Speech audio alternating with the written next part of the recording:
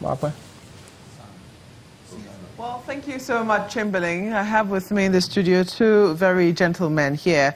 Mr. Emeka Etiaba joins us. He's a senior advocate of Nigeria.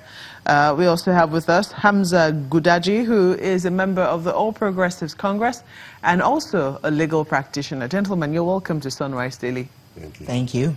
I'll ask you one quick question. Do you think that this list that has been released by the APC government is a good sign? Mr. Etiaba, just yes or no? Then we'll go into the reasons. I think everything is wrong with that list, and I'll elaborate. Okay. Just a moment before you elaborate. Hamza, what do you think? I think the list should have come much earlier. Okay, so let's start with you then. You're going to elaborate, Mr. Etiaba. Yes, thank you very much. I must tell you that this is a well-thought-out plan by the ruling party and the government to change the narrative in this country. You realize that in the past 5 days, all people are talking about is names of looters.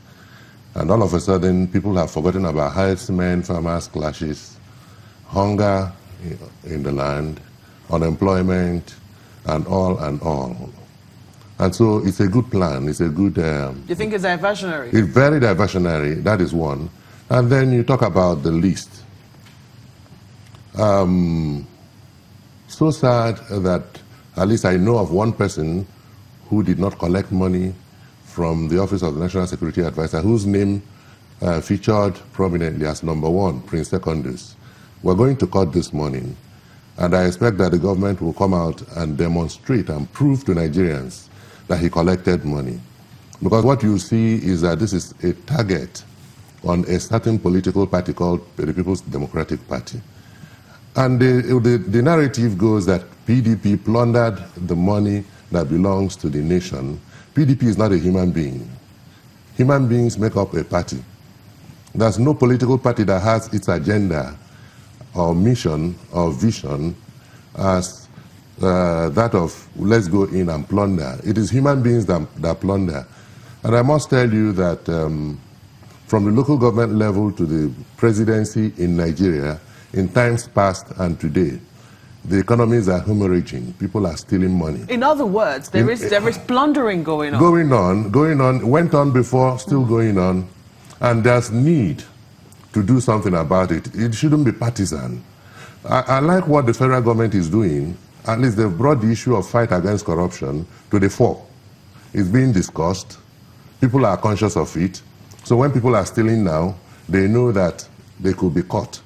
So but Mr. Etiaba, just a moment. What do we then make of the fact that every time we talk about, I mean, you acknowledge that this country is hemorrhaging. Yes. The country has been bled. Yes. I mean, people have plundered this country. Yes. But the question is, every time we ask, who did it? It looks like nobody ever owns up to say, you know, we are responsible or we take responsibility for this. Why do you think that is so?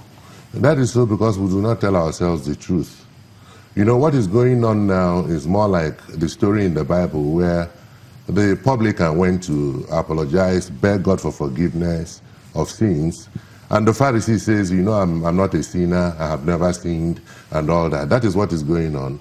What has triggered what is going on is because the chairman, national chairman of PDP came out to say we are sorry, and now the APC now stands in judgment against the PDP. It is not enough. Bring back the loot. Who says that APC was able to win the election of 2015? We've been told how much PDP plundered, and they used it for that election. And APC went to into the same election and was able to win that election. Don't forget that it's on record that vote buying is an illness in Nigeria, and it also happened in 2015 election.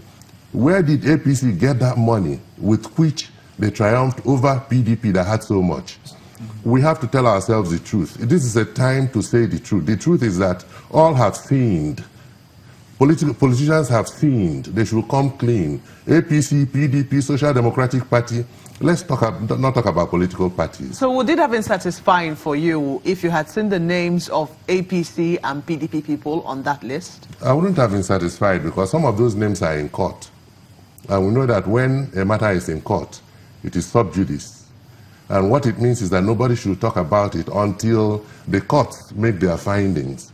And in some cases, somebody was charged for receiving, that he received the sum of 400 million when he ought to reasonably have known that that money came from ONSA.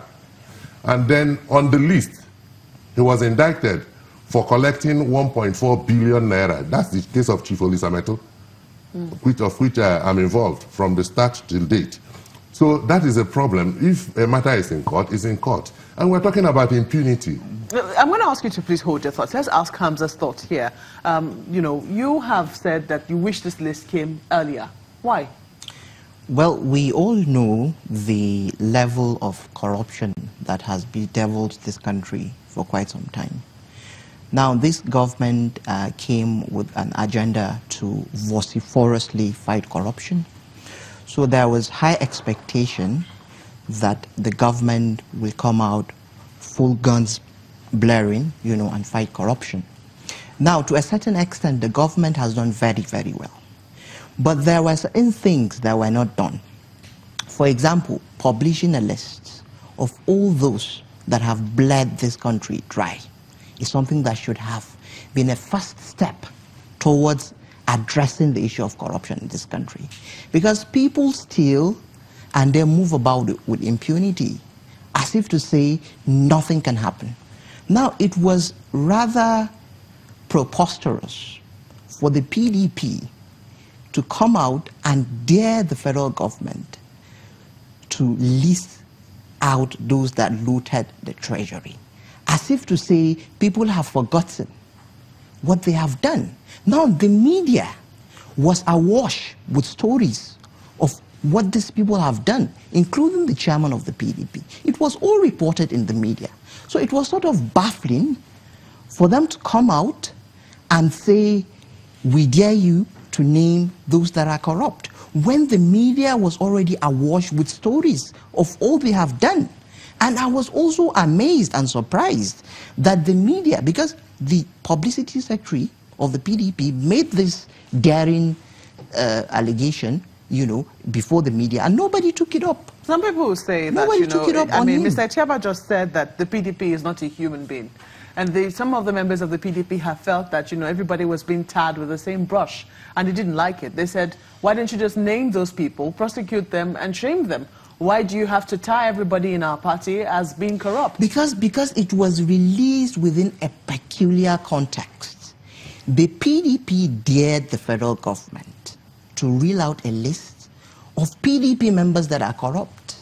And incidentally, even the person steering the affairs of PDP had already been alleged of receiving monies.